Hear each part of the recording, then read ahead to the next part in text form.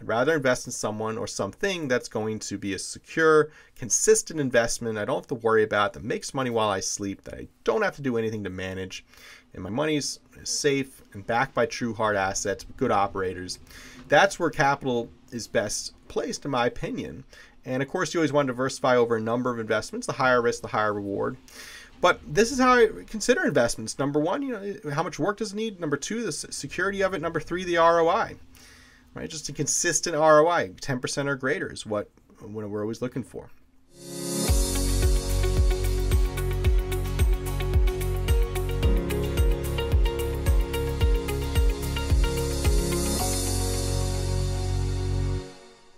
All right, ladies and gentlemen, it's Aaron Fragnito, your host of the Passive Cash Flow Podcast. I'm back with another episode today. We're going to talk about passive investing explained. Now, if you follow us, passive investing is quite a common topic, but a lot of people I still talk with all the time are very confused as to exactly what passive investing is. There's a lot of different people that describe passive investing as owning real estate that is rented out, even if you're in charge of managing it, and tons of other passive investments that I do not believe are truly passive. So we're going to talk about today what is true passive wealth, how to build from working for your money to working for you, to your money working for you, okay? So, and I put in there specifically how to build from working for your money to your money working for you, because there's a process, there's a building that goes on, there's the creation of a lifestyle change and the creation of passive wealth that people consciously make to create passive income. Also, what are the three most important considerations when investing and how to be patient with investments? So we're going to talk about those topics today. We're going to talk about passive investing explained, and I'm Aaron Fragnito with the Passive Cash Flow Podcast hosted by People's Capital Group. If you don't know much about People's Capital Group, go to our website, peoplescapitalgroup.com, where you can learn more about passive investing in apartment buildings that we reposition, and we help people invest in real estate. Okay, let's break into it today. So, passive investing explained. Here's the bottom line. Passive investing is the only way to build true wealth. See, wealth is created not by the hours you work. You can go to work, you can make a good income, you could build up your corporation, you can work up the corporate ladder, you can get the better degree, get the higher paying job, and that's all great and dandy, better benefits, become the executive, the CEO, but at the end of the day, you're getting paid for your time. If you are getting paid for your time, if you're working a job, then you want to make sure you're taking that excess income and putting it into something that makes a true return on investment without you having to do anything. I don't mean answer calls from tenants or actively manage an investment through stock investments or some type of investment online. I don't mean anything that takes any of your time except maybe opening a monthly update, depositing a quarterly check on the investment, and getting your tax return at the end of the year sent to you so you can send that to your CPA. But nothing more than that, just being aware of the investment, getting paid from the investment, depositing those checks, and just getting the tax forms as well at the end of the year. That's what passive investing is. You shouldn't have to do any of that. You shouldn't have to do anything more than that. You shouldn't have to do any management or any controls of anything. Really more than just looking at the updates and depositing your checks. And that's true passive wealth.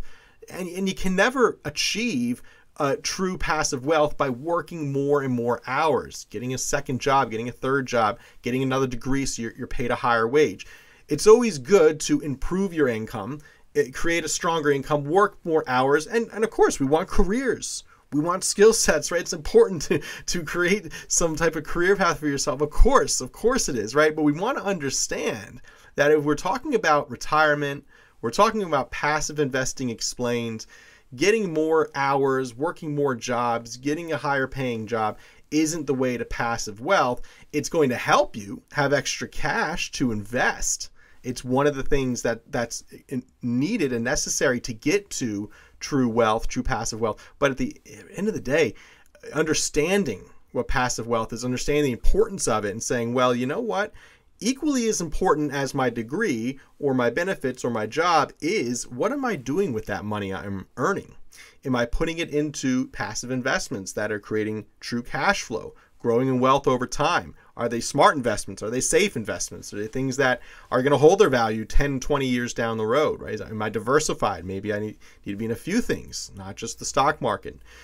So that's understanding true passive wealth. That's aiming for true passive wealth. And if you're not keeping your eye on the prize, and I'm guilty of, everyone's guilty of this, you want to buy your toys and enjoy your cash, and it's important to do that, go on vacation, but you really want to at least always be taking, as they say, 10% of your income, putting it into passive wealth. That's what all the gurus teach, a lot of them. I like to do more. I suggest actually trying to put up to 25 to 33% of your income into assets that produce more income, but that's not always possible depending on your income and your family and your expenses and your situation in life. But if you can take 25 to 33% of your net take-home pay and put that into assets that are producing true passive wealth, cash flow, growing in value over time, then you will achieve passive wealth over time, and you will get there sooner than you think, because it is possible, especially in America, with the ability to invest in so many different opportunities and different things out there. Real estate being one of them, of course. Okay, topic number 2 here. Working to earn money is necessary to get started. Of course, we always want to earn as much as we can in our career, do the best we can. We get up and go to work every day, but the goal should always be to have money coming in while you sleep. Right? That's a bit of a cheesy line, money coming in while you sleep. I've said that before, but it's a great way of explaining it, right? It's a great way of, sometimes when I wake up in the morning, I think to myself, wow, I wonder if my real estate values went up today. And, you know, as of the last 8 years, the answer would be yes, right? And that's always good to see. Just like I might check my crypto portfolio or stock portfolio. You know, it's nice to see that go up as well. But the bottom line is, if you're not getting some type of return from that investment, and you're not diversified into the right areas, and that wealth is continuing to grow in the right ways, then you might not sleep all that well. So you want to have your money coming in while you sleep, but you also want to have it in tried and true assets that produce tons of benefits and consistent income. So whatever you're doing to create that wealth, to create that initial income, it's so important that what it is in is also working hard, right? It can't just be maybe a bond that produces 2% or 3%. Sure, maybe a fraction of your portfolio should be there, but for the most part, over conservative investing is a detriment to getting to passive wealth as well, achieving true passive wealth and true passive investing. If you're overly conservative in the investments you put them into, and you don't diversify properly, don't take some calculated risks as well, like diversifying into real estate or diversifying out of the stock market, then you're also going to be holding yourself back from creating a nice nest egg and creating true passive wealth. As they say, for most millionaires, they have 7 forms of income. So ideally, you want to be diversified over up to 7 different asset classes, or 7 different things that produce a check in your mailbox while you're sleeping, of course.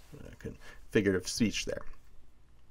So our next topic here is each investment should be considered on multiple levels, right? So there's 3 very important things I always want to consider when investing, just to break it down and make it very simple. Of course, every investment's different. You always want to do your own due diligence. Of course, it's not tax advice, legal advice, or investment advice. This is my opinion. When I'm looking at an investment, I say, okay, well, what are the 3 most important things? So the first of all, the amount of time I need to put into the investment, right? Is it something that I need to manage, something I need to focus on, I need to give my talent to? Do I need to keep building it and keep maintaining it, managing it? Are the people operating the investment people that I need to worry about? If the answer is yes, then I'm not really interested in the investment. Are the people that I need to manage? The answer is yes, and I'm not interested in the investment, not as in the passive side. Maybe if I'm in the position to buy a business, maybe that's the time in my career I want to buy a business, I want to do something active, sure. Then I can look at that investment on that scale. But if it's a passive investment, and 99% of your investment should be passive, because you can't have a million active in value. You can't be the operator on everything. You can't be pulled that thin. You can't be everywhere at once. So do I need to put my time into this investment? Or is it truly, truly passive with good operators I can trust, I don't need to worry about, I can just enjoy their updates and checks in the mail as well? Secondly, what is the security? What is my money secured by? Is it backed by brick and mortar real estate? Is it Is it a cryptocurrency? That's more of a shot in the dark, right? But I have the potential to make high returns, right? So you have to understand the risk of the investment, and you want to diversify there as well. Is it a stock that is backed by a company, but maybe way overvalued? I look at some of these stocks these days, and I just don't understand multiple times earnings. You know, I mean, if people are worried about interest rates going up for real estate, well, look at the amount of debt that companies have. If interest rates go up, that's going to really affect the earnings of these companies that have taken out debt and used debt as a tool, maybe too aggressively over the last decade or so, as it's been so affordable to borrow. So right now you want to look at the security of your investment. Is it secured by a good company? Is it secured by brick and mortar assets? Is it something that people need? Is it a commodity? Do people need a roof over their head, right? Do people need that? Yes, that's something they always need, right? So that's the most important thing. What is your money secured by? Who's operating the money? What are the securities involved in the investment? And here's the third thing I look at in an investment: return on investment. So this is third for a reason, right? Because really when I look at an investment, most any honest operator is going to give you kind of the not rosy picture, kind of like hey, this is what happens if things don't really go don't keep going as rosy as they are. We run into challenges.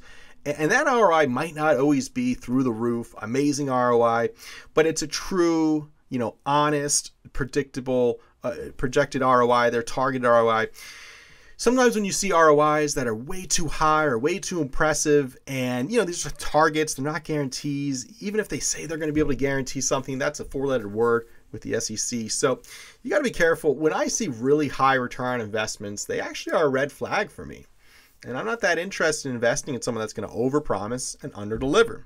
I'd rather invest in someone or something that's going to be a secure, consistent investment I don't have to worry about, that makes money while I sleep, that I don't have to do anything to manage, and my money's safe and backed by true hard assets, good operators.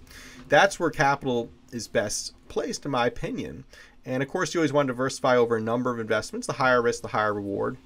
But this is how I consider investments. Number one, how much work does it need? Number two, the security of it. Number three, the ROI. Right, just a consistent ROI, 10% or greater is what we're always looking for. Okay, for my final point here on passive investing explained is time is everything. Right, we want to be patient with our capital. This kind of goes back to a more modest ROI as well. Let it build over time. Right, the best investments grow over time exponentially. So that's what I love about real estate. It's like it kind of starts slow. It's almost like planting a seed in the ground. It starts slow. It takes a little time to sprout, to do the renovations, to renegotiate leases, to figure out all our tenants and get the building working properly in that marketplace, work with all the inspectors and the process of that local town. And after that's done, it can take up to 2 years with some apartment buildings.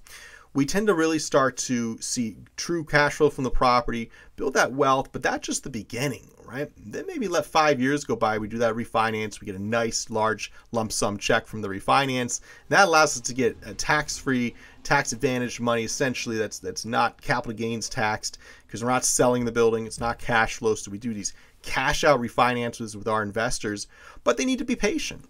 It can be about a 4-year process to get there, and then they can make it back half of their investment back. We'll build over time and do the refinance again around year 8, sell the building 1031 into a larger property down the road, maybe around year 15 after 3 refinances or so. But continue to use the asset in the best way possible, harvest the growth of the asset without paying taxes on that money we're harvesting through the buy, renovate, refinance strategy. And of course, use the tax depreciation to write off the cash flow. So the whole strategy with the real estate investment is we're not paying taxes on our income. We're building our wealth exponentially while we're not putting the time in, as long as it's a passive investment for our investors. And our investors are patient. And that's what good investments take. They take some patience. Right? That's why everyone's so skeptical of these cryptocurrencies, because they're not really for patient people. They're for people looking to get rich quick. And that's a scary thing. And people are getting rich quick. And that's even scarier for other people. So, you want to, of course, check those things out. But at the bottom end of the day, it's really incredible what real estate can do, as it's well managed over time in high demand markets. We buy near train stations in North Jersey cities.